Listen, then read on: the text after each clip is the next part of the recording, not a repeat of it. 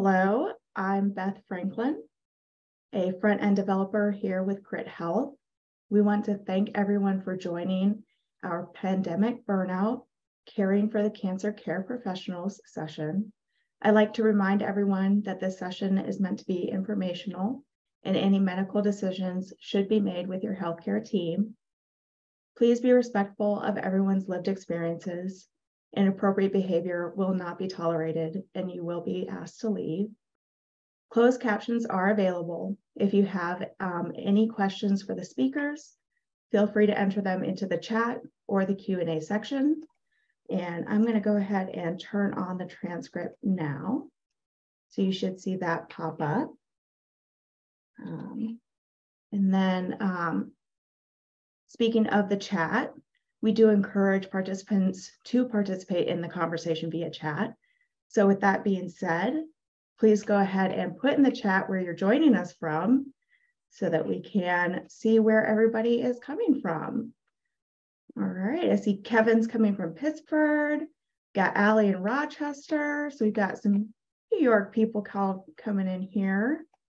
That's where I'm at right now. Got Arlington, NYC, all right. Okay.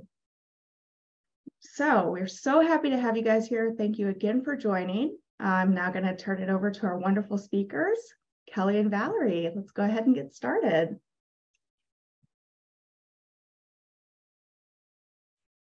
Hi, everyone. My name is Valarie Lucas, and I am so honored to be here today presenting alongside Kelly Hendershot. I am a registered nurse, and I began my career at Memorial Sloan Kettering Cancer Center in 2015 after graduating from the University of Scranton in Pennsylvania. I am really excited to share an initiative that I proposed and implemented at Memorial Sloan Kettering Cancer Center in New York City with all of you, and to be able to share my journey within my burnout journey within COVID and how I have been able to find resilience and joy and re-engage with my passion for nursing and to be able to communicate with all of you. So I really encourage everybody to communicate in the chat with any questions throughout my session and try to make this as informal as possible. Right, and I'm Kelly Hendershot. I'm the Vice President of Partner Relations at the Cancer Support Community. I'm really excited to be co-presenting with Valarie today. I've actually read the study and the research that she is going to be talking about later, and so it's nice to finally get a chance to meet her. My role with Cancer Support Community is to serve as a liaison between our 175 plus global locations and our headquarters staff. You might know us as Guildless Clubs, you might know us as Cancer Support Communities. Either way, we are the same big happy family. So as a little bit about me personally, I was a caregiver for my husband who was diagnosed in 2007 with the terminal brain cancer. In 2009, after his death, I shifted careers to become a social worker and work in the oncology field. So I've worked at Guildless Club Quad Cities in Davenport, Iowa, and now I'm part of the headquarters team, but I speak more from a lens of a licensed mental health professional. I apologize if you hear those sirens going by me. It's a little hot and stuffy in Virginia, so windows are open and I live near a fire station. But there's always something going on, right, in our caregiving lives, so that's just part of it. But for about 30 minutes or so, you're going to hear from me, and I'm going to be speaking just about some general practical tips to help cope with the social emotional challenges of being professional caregivers to somebody with a cancer diagnosis, including how to balance that care for others with their own self-care. We'll also discuss some self-care strategies like mindfulness and how to focus on values. So again, I'll be speaking from a licensed mental health professional's perspective, and then we'll be hearing from Valarie to speak from the lens of a frontline nurse who worked during the pandemic.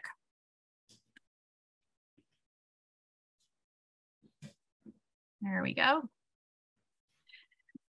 So I wouldn't be doing a good job with this presentation. We didn't just take a few minutes to push pause And I want us to all just take a few moments, a minute or so, to think about a specific time when you were caregiving, either in your professional or personal lives during the pandemic or otherwise, and just think about how, how difficult it was to manage everything going around you. So I'm just going to give you a moment here to think about that. And now let's just imagine that instead of our actual reactions, we decided to push pause. So stillness is something that can allow us to gain clarity and manage our thoughts, feelings, behaviors before we react. And that push pause can be as simple as taking a deep breath or a series of deep breaths. It could always have, we like to stay hydrated. You can't see I'm holding my mug, it blends into my background, but taking a quick pause by taking a sip of water, tea, caffeine, to just take a moment before we react to things. And that can be really challenging in our professional lives, especially when caring for cancer patients. And we'll talk about some additional tips for pushing pause in the moments when we need it most. So just a brief overview about what we'll be talking about. We'll be talking about some common worries and concerns, benefits of caregiving, because I think it's always important to go back to why are we in caring professions. We'll talk about our emotional well-being, how to push pause, and then we'll turn things over to Valarie for her experience. And I just want to share too briefly that there's a lot of reports that connect burnout by professional caregivers that have been coming out recently, and it just really reiterates the topic and the importance for us to be having this conversation today.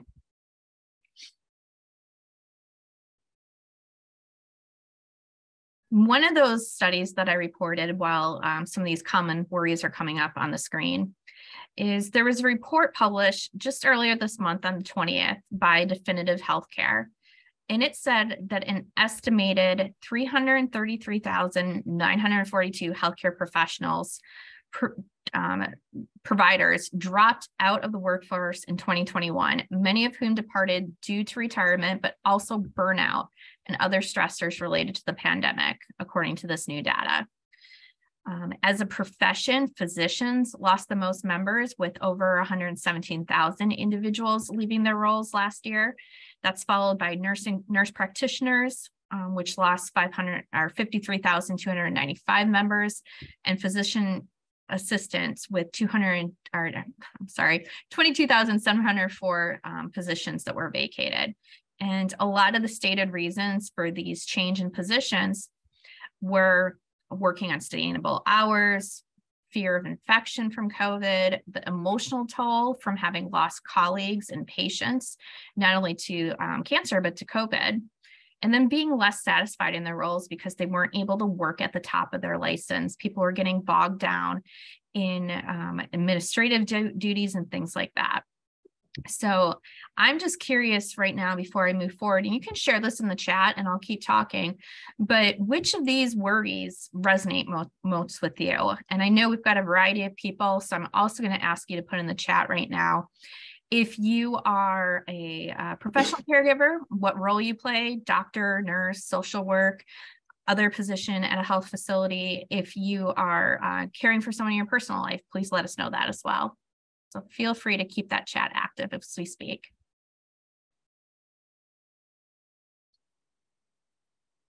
So here on the screen now, you see a lot of different practical, physical, and emotional roles that caregivers play.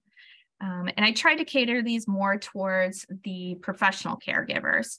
So working with your patients and the healthcare team to make sure that there's clear communication, that coordination of care, patient safety, offering emotional support, even if it's not officially your job, that I know well from being in and out of hospital situations with family members, that any professional, doctor, nurse, social worker, even administrative staff provides some level of emotional support to your patients, providing companionship, and then those navigation needs. And some of these got really tough during the pandemic too. Finding transportation, finding home aides when people are afraid to go into homes and risk infection or risk bringing in infection from COVID. Medication fulfillment, financial, insurance, and then just other duties.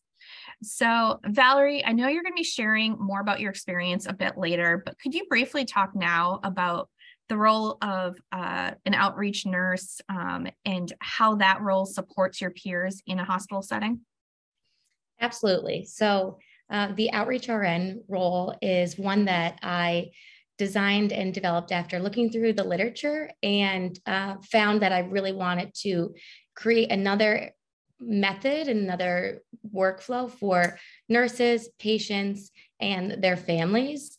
And what this role did was it helped to promote continuity of care when patients needed to be transferred from a non-monitored floor to an escalation of care in a higher level of monitoring, such as a telemetry monitoring or a step-down unit. And that's where I really came in. And once that order went in for them to be transferred out of the current unit they resided on, because Memorial Sloan Kettering doesn't have a global telemetry system, we would have to transfer them out.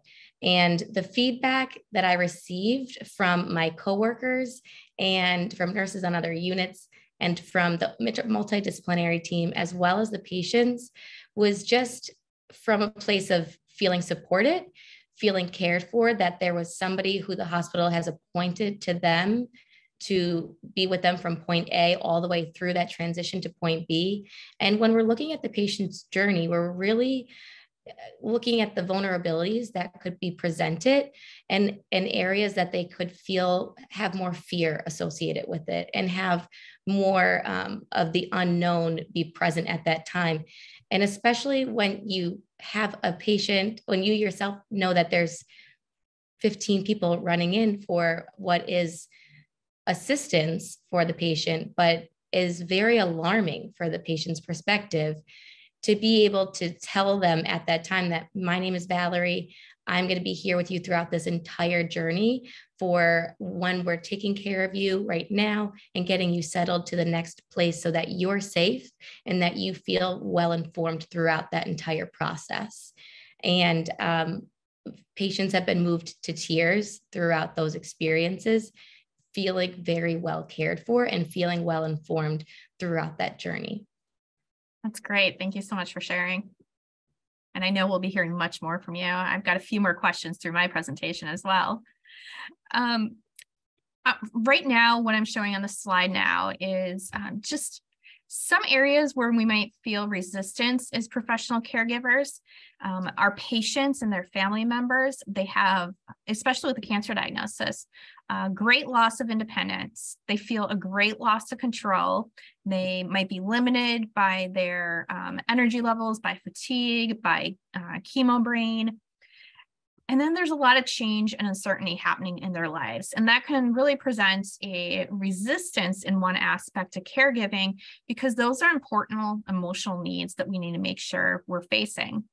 All of these resistance points were greatly exacerbated during the pandemic when patients were alone with their healthcare teams. They didn't have their loved ones by their side for additional support. I know in my own husband's cancer experience, I can't imagine not being in the room for all those appointments with him. But I know I keep jumping into your story a little bit here, Valarie, but I think it's really fitting as well.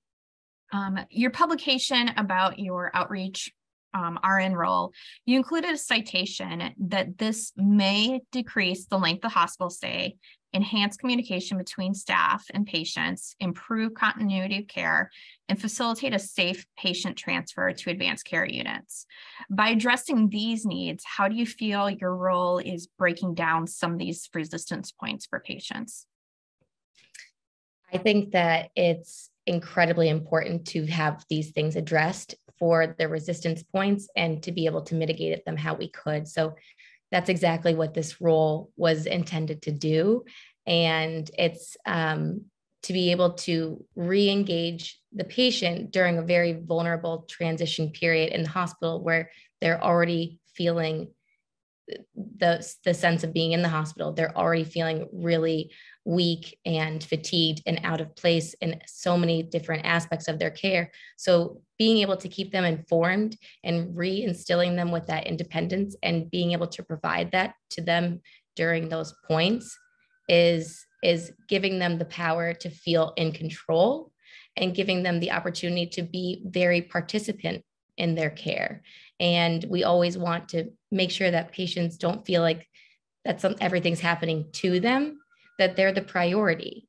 They're the most important person in the room, that we're all working around them to be able to engage them in their care. So when we're really giving them that voice and allowing them to feel comfortable speaking up and to understand what the next steps are in their process, that what this role did was helping to identify one person that would be assisting the patient throughout the time when, for example, they have a telemetry order placed, and then from throughout the time frame where they might have to be residing on an unmonitored unit due to hospital census.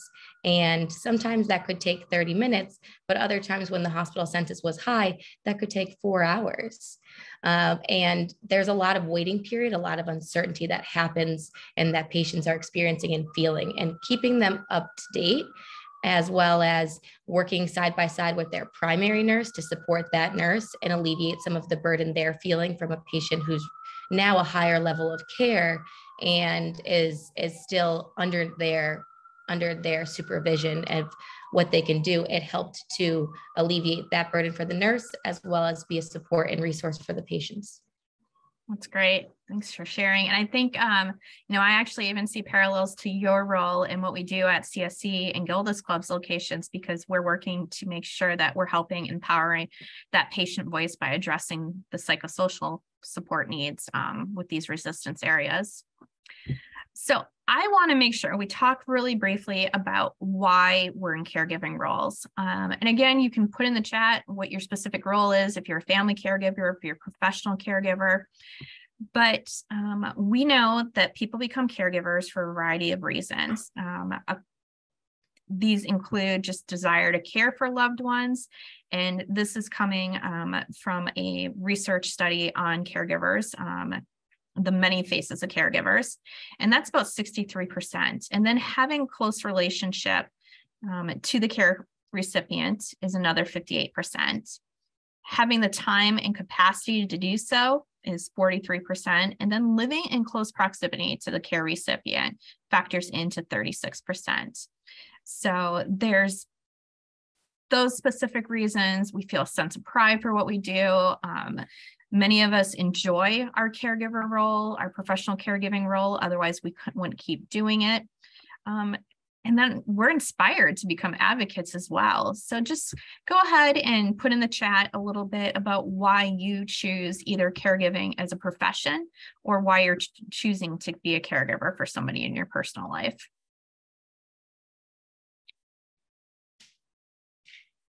While those are coming through, I want to transition us to mental health. And we're going to talk a little bit about distress, anxiety, and depression, and how to alleviate these to some extent in our roles. But distress, I'm going to share the definition just because I don't know who all we have in the audience. But the definition of distress is extreme anxiety, sorrow, or pain. So typically, the vital signs are maybe you have an increase in temperature, your pulse rate increases, you start breathing heavy, you might have some increased blood pressure or even pain. I know I tend to get migraines when I'm distressed. And so there can be a lot of different individualized distress points in your lives too. But sleep issues are a few others, just not feeling like your normal self. So just go ahead and take a look at this list and make mental note of something on this that you really feel that you connect with. You can feel free to continue to share in the chat as well. I see the chat's pretty active today, which is always great at the GRIT conferences. But we're going to speak a little bit about anxiety now. So at Cancer Support Community, we have what's called a Cancer Experience Registry. And from our 2020 report, we found that caregivers with anxiety can have physical and emotional symptoms. Emotionally, they might feel tense, worried, wary, agitated, and even distracted. And while this data point is speaking specifically towards family caregivers, I know it resonates with all the professional caregivers on the call too. Physically, you might tremble, sweat, or even shake. You might be short of breath, have rapid heart rate, feel like your heart's pounding in your chest. For others, maybe it's more of an upset stomach feeling, headaches. I mentioned my migraines, loss of appetite, nausea, and difficulty sleeping. So anxiety and fear are really common reactions to stressful life events like a cancer diagnosis, or like caring for somebody with a cancer diagnosis. When you have those different ups and downs, the highs and lows of, is there going to be metastasis? Is this a good scan day? Is there any change in prognosis for good or bad? But extreme or prolonged anxiety can lead to a more serious anxiety disorder that can affect your ability to participate actively in your loved one's treatments, your patient's treatments, and even your daily work, daily home and work activities. We also need to talk a little bit about depression. Our report shows that 34% of caregivers reported fatigue and depression levels substantially worse than the national levels.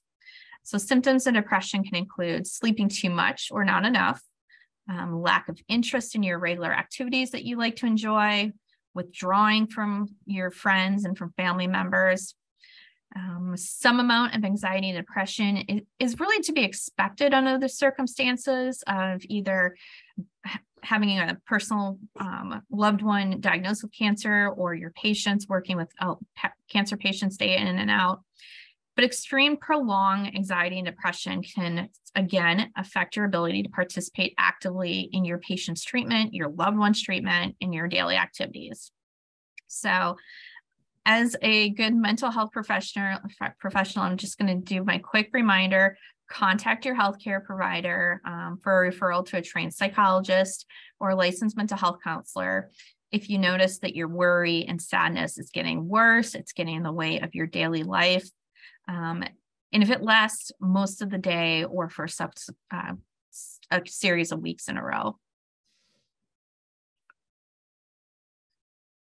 So now that I've covered a little bit of that data, Valarie, can you talk just a little bit more too about how your role can help mitigate some of this burnout caused by distress, anxiety, and depression that others on a cancer patient's care team might feel? Absolutely. So I think for inpatient settings, many of the typical ways that we address when there's a critical situation is through a rapid response. And we know that when a rapid response is called for a patient, it is a very alarming experience for the patient, and it can be very overwhelming for a nurse. And for the role that I created, its purpose was to be able to intersect into patient care before there was a need for a rapid response to be called. And for that reason, when I developed the role itself, I really mirrored it from how the rapid response nurse was functioning in a way that was completely a support for that primary nurse and was able to walk them through things. In the inpatient setting, there is a lot of knowledge there that we have nurses who have only been in the workforce for less than 5 years. And because of that, there's a lot of uncertainty doing specific nursing tasks, or they don't feel entirely confident engaging in certain conversations. So I use this role as a form of providing that really one-on-one support for the nurse, so they feel like they were supported along with from their charge nurse and from their other resources on the unit. It was another person who was there with them to be able to guide them through this this patient's journey and an escalation of care. So there was a lot that would be entailed in that, and even just for a transfer process for a stable patient. So when the patient's not stable, their blood pressure is dropping, they need to be hooked up to a monitor, they need the oxygen tanks, doing all of those tasks at once, along with managing the rest of your patient assignment, is very easily overwhelming.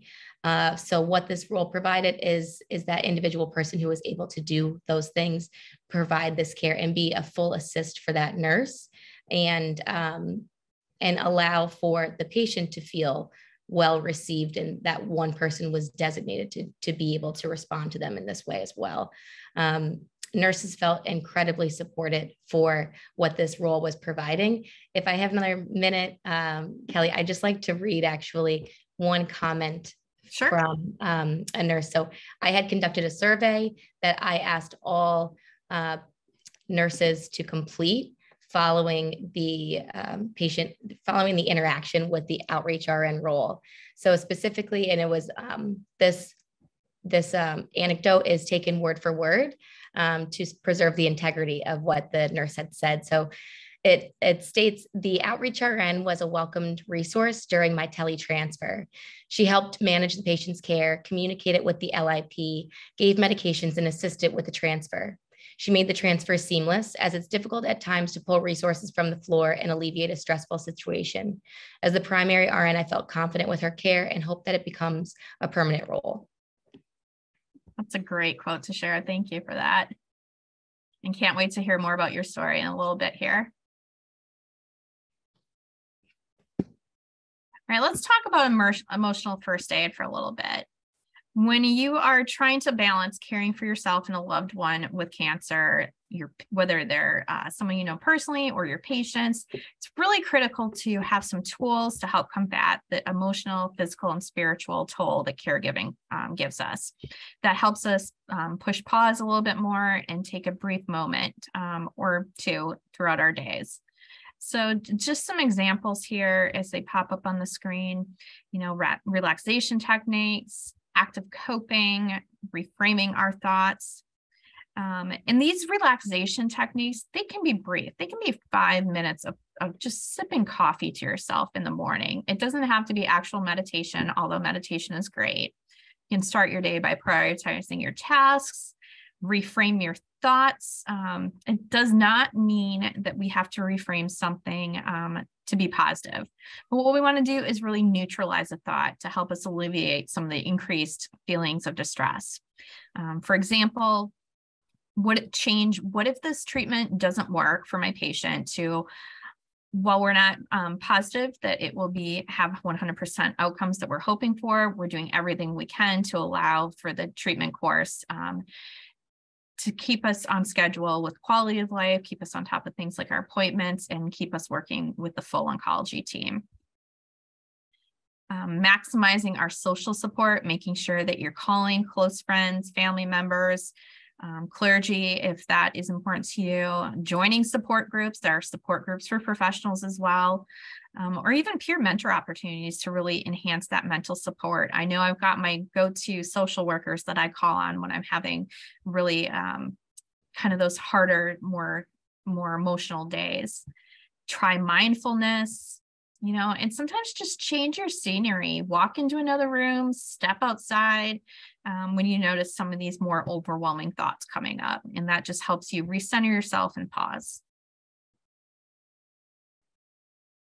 All right, so let's review a little bit. What the most important guiding value is for yourself, and it's different for everybody. So please don't compare yourself to others when we're talking about how we do our own self-care. You might get ideas from other people, but not everything works for everybody. But a simple goal of incorporating at least 5 minutes of self-care a day, that could be 30 minutes 3 times a week, just a short walk, just stepping outside. Once you start creating that list, you'll have a good list of pleasurable activities to choose from, and just pick one. If it helps, great. Keep doing it. Do it again. If it doesn't help, you have a list. Go back to that list and try something else. The next step is make sure that we're setting an intention and keeping it simple with these lists of activities. So what did you used to like to do? Is it something that you can bring back into your life? For example, I really enjoyed reading, always have my entire life. So can I just set aside just a few minutes to get through a chapter a day? Do I need to do it differently? Maybe it's not even a chapter a day reading it. Maybe I switch to audiobooks because that's more easily to incorporate that way of escape into my life at this time. What things might get in the way of this intention? I could have forgot my book at home. I could have forgot my headphones. There's a lot of different things, especially if you're relying on technology. But then I just go home and make sure that I take care of it later. It doesn't have to happen at the same time every day, whatever that activity is. And then how do you overcome those obstacles I just shared? You can always pause, if there's that word pause again, and do it a little bit later. But make a plan for yourself. Is there a good time of day for you to do whatever activity is important to you? I know some people love to get up early before they go to the office, before they go to the hospital, do their meditation, do some yoga, do some mindfulness. I'm the opposite. I like to do all that after a long day at work. It really helps me de-stress and calm before bed. So again, even the time of day you're doing these things doesn't have to be what everybody else is doing. You have to just make it work with your schedule. We've got a couple of D's we're going to talk about. So there are depleters and derailers that can get in the way of the best of intentions. So things like multitasking.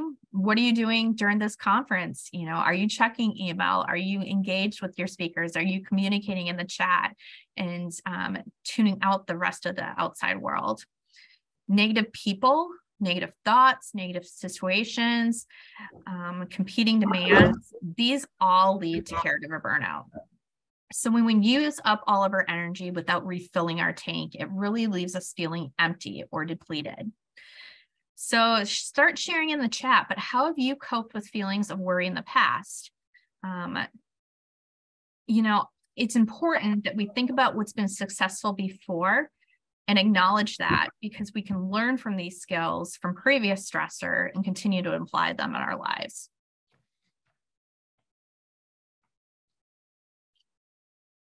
So in summary, make those plans for the future. And again, they can be simple. I'm not talking about taking 2 weeks of vacation off. I'm talking about immediate things that you can do through your day.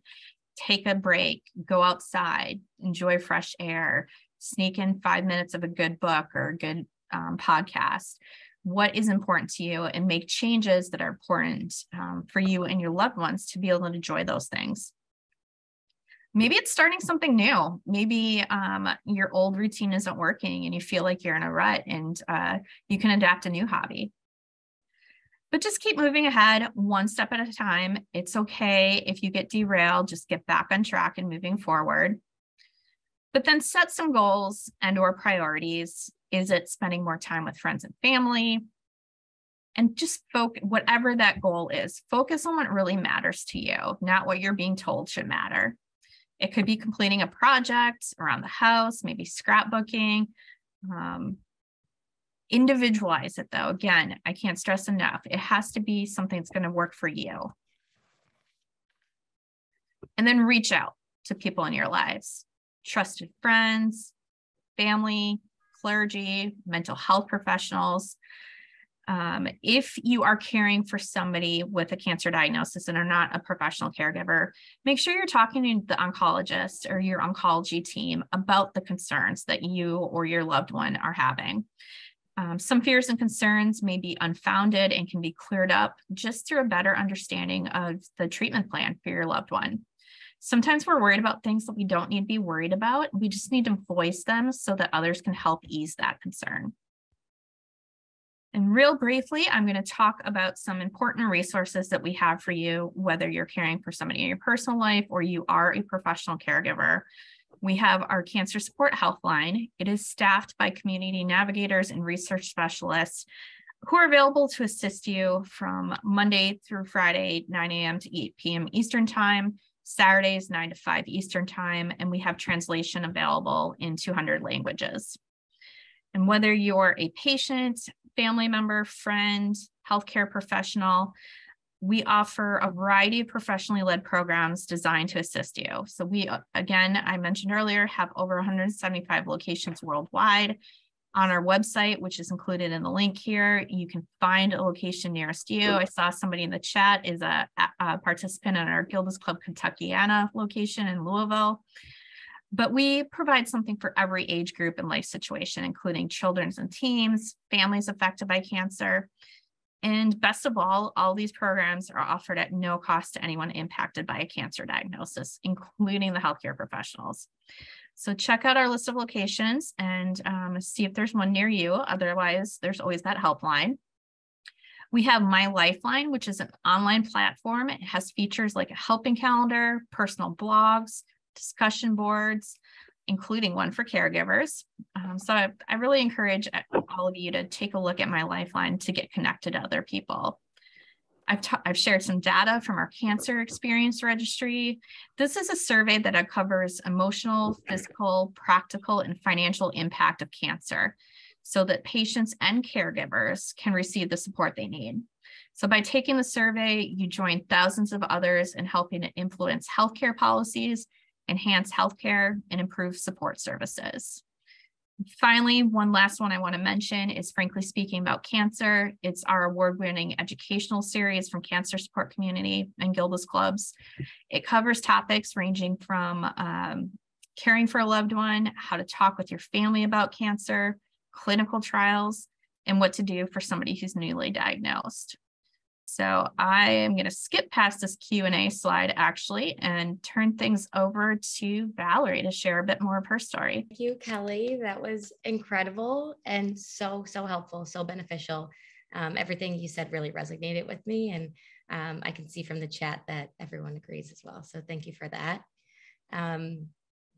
So regarding my the role, which was the Outreach RN, my publication, for those who are interested to see a little bit more of the specifics about the role, is called The Outreach RN, a nurse-led initiative to improve transitions in care for critically ill patients with cancer. And this article could be found in the Clinical Journal of Oncology Nursing.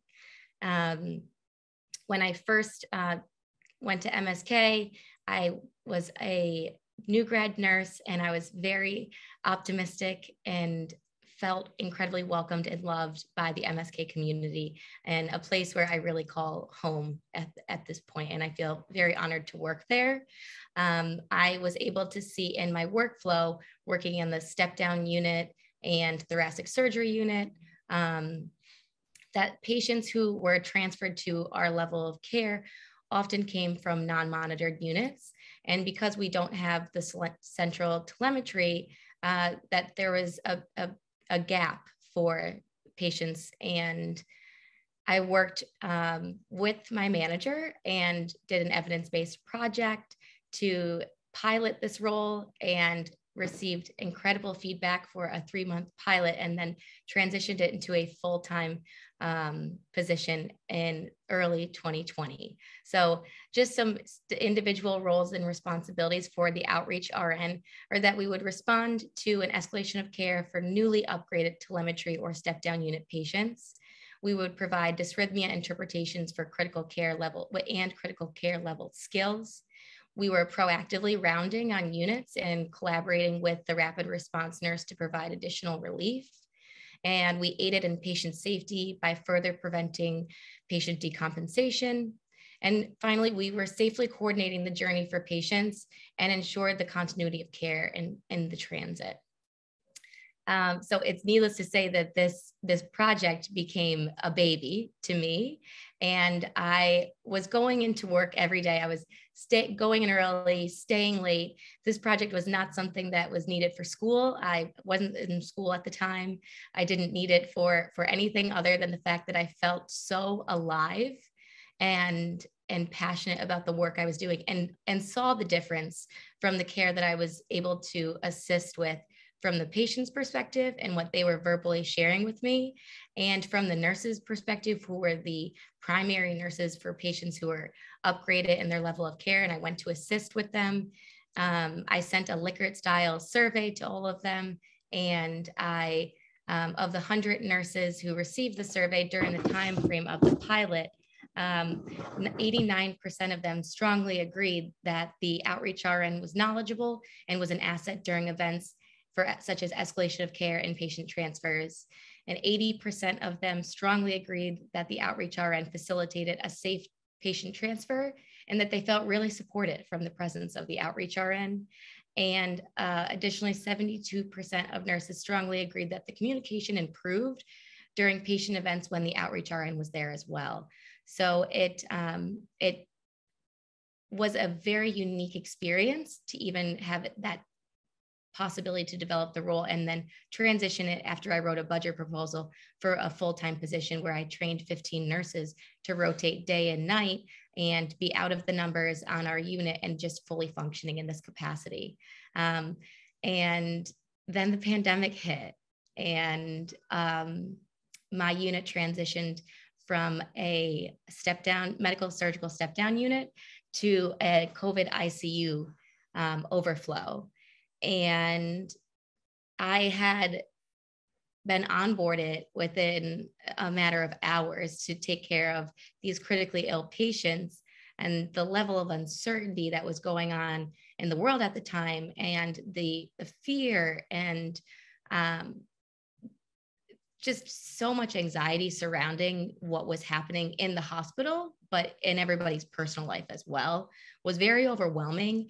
I remembered specifically the first patient's room that I ever walked into, because I felt I was writing lists of everything I needed to do in that room, and it included just checking their vital signs. I mean, the patient was mechanically ventilated, orally intubated, paralyzed, sedated, on 3 pressors, and all of those things I had just learned how to really manage pretty quickly. And I felt when I walked into the room really paralyzed with fear, because it was just a very overwhelming sense altogether. And I remember really coordinating with the family, since families weren't able to be with the patients at the time, to be in the room with my phone and with them on the phone. And they passed around their phone within the family, and everyone said goodbye to their loved one, and their loved one wasn't able to be engaging with them because they were intubated and sedated. And it was something that I very much absorbed as the caregiver at that time and as the nurse. And then I felt myself in the room, and tears were coming down my face. And I realized that I was so afraid that my seal was then breaking from my N95, that the whole process of that was just incredibly overwhelming to really take the bulls by the horn and to be moving forward with it. And needless to say, the outreach RN role that I cared so deeply about was no longer in existence. And we had all hands on deck for really what took priority for these COVID patients. When we use these wartime terms and terminologies, it was very accurate, and that's how it felt.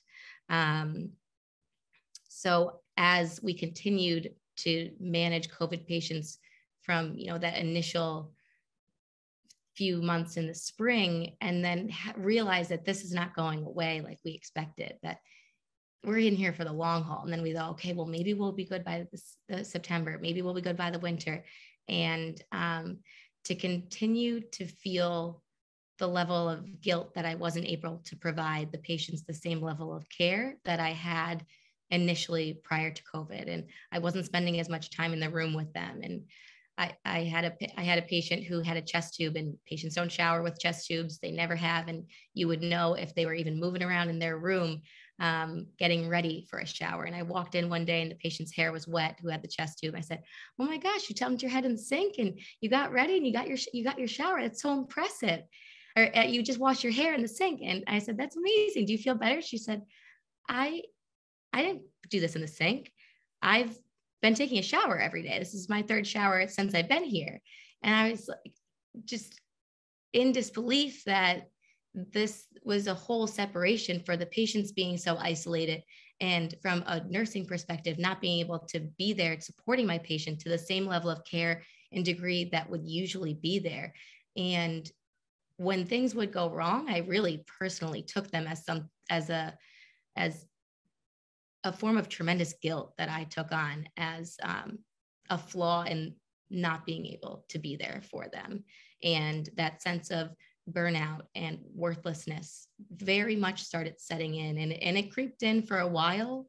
And then all of a sudden it really came on very fast, where I didn't recognize the person who I was, because I was just very angry with I don't know what the situation, there's not one person, everybody was doing everything they could and everybody was contributing. And every time somebody donated food, I wish I could thank every one of those people because it got us through that shift. But at the end of the day, we weren't able to feel the same joy and passion that we always had known was embedded in the work we did. And having that removed, because we were trying to maintain a level of safety for ourselves, not expose other people, limit the care we were providing by clustering it, but also knowing that things were inevitably being missed was a devastating realization. And it took a very significant toll on me. I internalized all of that, and I was really a shell of myself to the point where I would go out and try to do those things that would sustain you typically. And I would be out with friends in an outside setting and where it felt socially distanced and safe. And I would just be crying the whole time. And even if I was trying to find meaning and joy in other ways, it felt so far and so distant. I felt like I couldn't even touch it. I didn't even remember that. And a close friend of mine had presented on a project that she was doing during the time of COVID. And we were in the nursing station all together, and she was very excited about bringing forth this initiative and really eager to share it with everybody. And her presentation was excellent. And I remember at the end of it, sitting through it was really challenging for me. At the end of it, I stood up and I had to just walk out and walk right into my manager's office. And I absolutely burst into tears because I remembered what it felt like.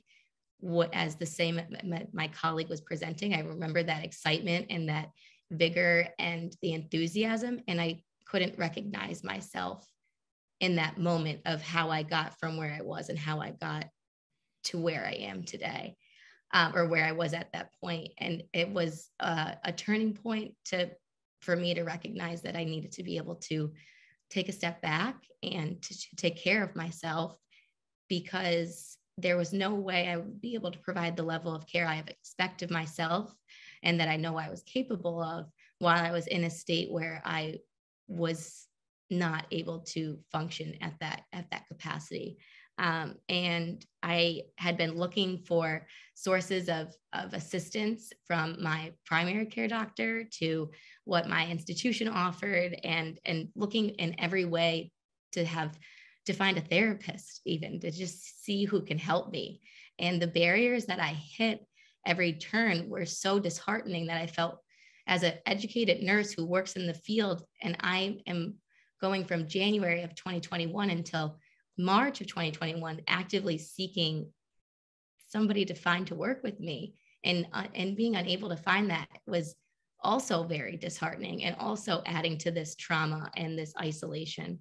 And it wasn't until I was shown this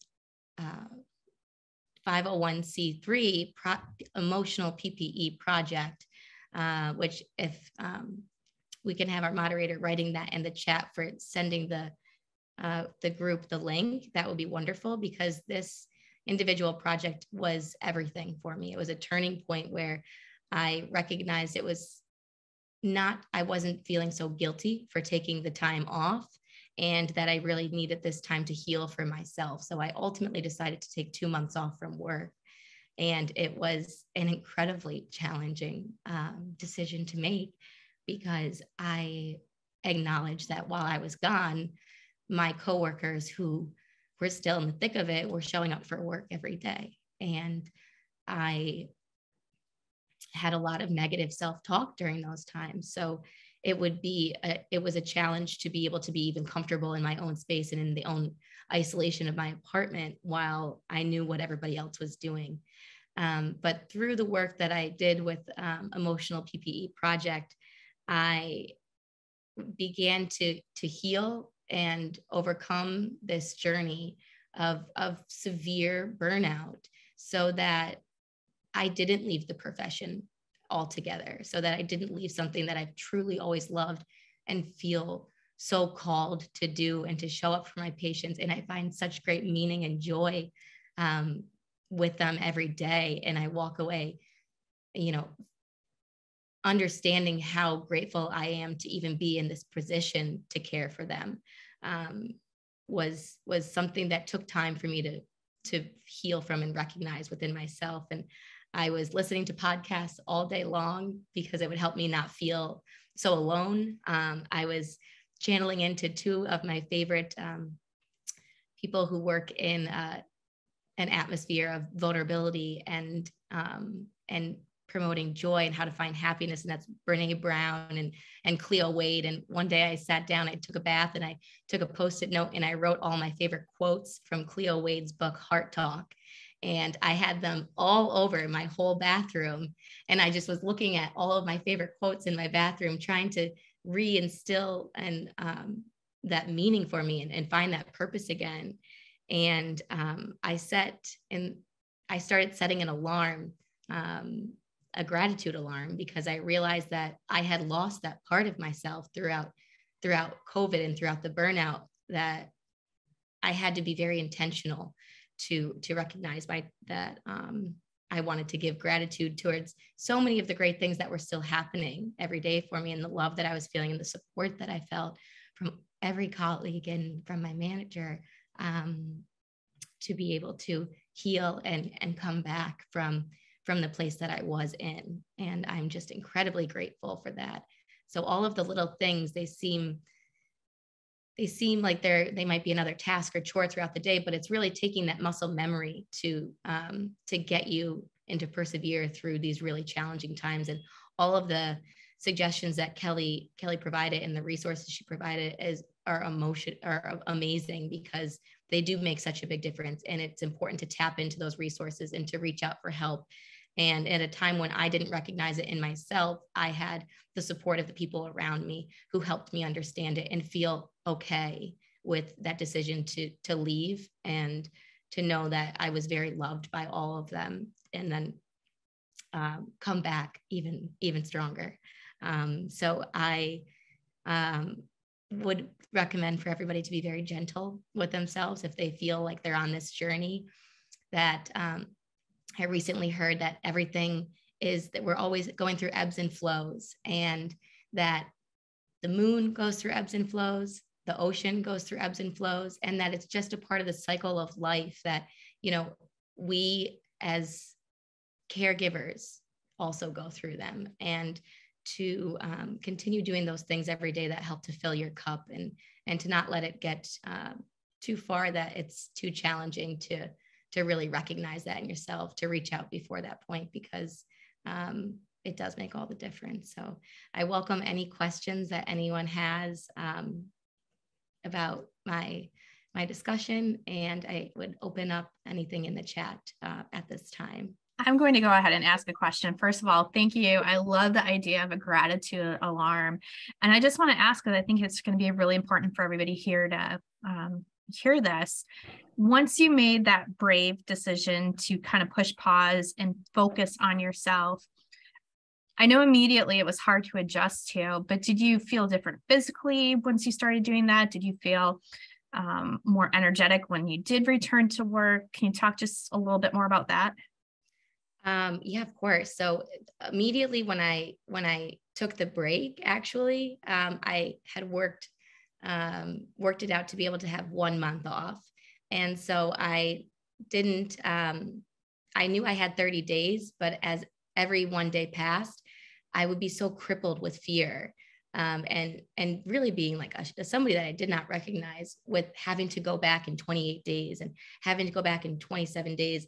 And it actually took away from my ability to process and to heal and to recover, because I was hyper focused on going back. So that is completely negating what the whole purpose was for me.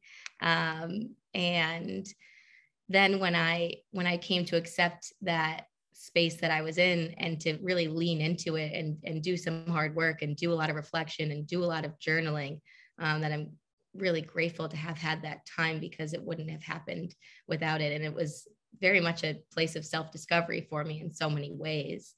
So that when I came back to work, the anxiety was still there, but it was an anxiety that was manageable at that point. It was recognizable fear of being away from something, but not so that it was incapacitating, and that I was so welcomed back by everybody. And even though I still felt a little nervous really going back, the way that I was greeted and returned to work, and that muscle memory again kicks in. It's like riding a bike. You go back to work and you get in your workflow and it feels good. And I'm so grateful to be able to be at a point now where I recognize all of those joys and those passions and those little moments that I'm able to spend with patients, and the great reward that I have every day of being a nurse is very present in my work life. So I'm just incredibly grateful for having, going through the whole journey. It made me a lot stronger and more aware of myself. And hopefully this could be something that others connect to. I'm always happy to talk about it with anybody, because I think there's a little bit of a taboo surrounding this topic. Even when I was sharing everything with my mom, who I'm incredibly close with, she'll get on the phone with me at the end of the day. And this 2 months ago, we were chatting. I said, "Oh, Mom, I have an appointment. I'm going to go talk to my therapist after this." And she said, two of us are on the phone, and whispered to me, and she said, "You're still seeing a therapist?" And I said, "Yes, I am. And I love her and I'm grateful for her." So to really break down that barrier of having any stigma and having any resistance to asking for help, because any friend, any loved one wants you to be able to have that. So we should give that same love and friendship to ourselves. That's great. Thank you so much for sharing your experience. And I'm jumping in for you, Beth, but I just thought Valarie did such a great job. Have we had any more questions come in though for either of us? We've just had a few people mention in the chat how much they have enjoyed this session, which is kind of why I took a bit of a pause, because of the fact that I was just kind of soaking in your experiences and like the tips that you gave Kelly on how to handle the things that we're going through.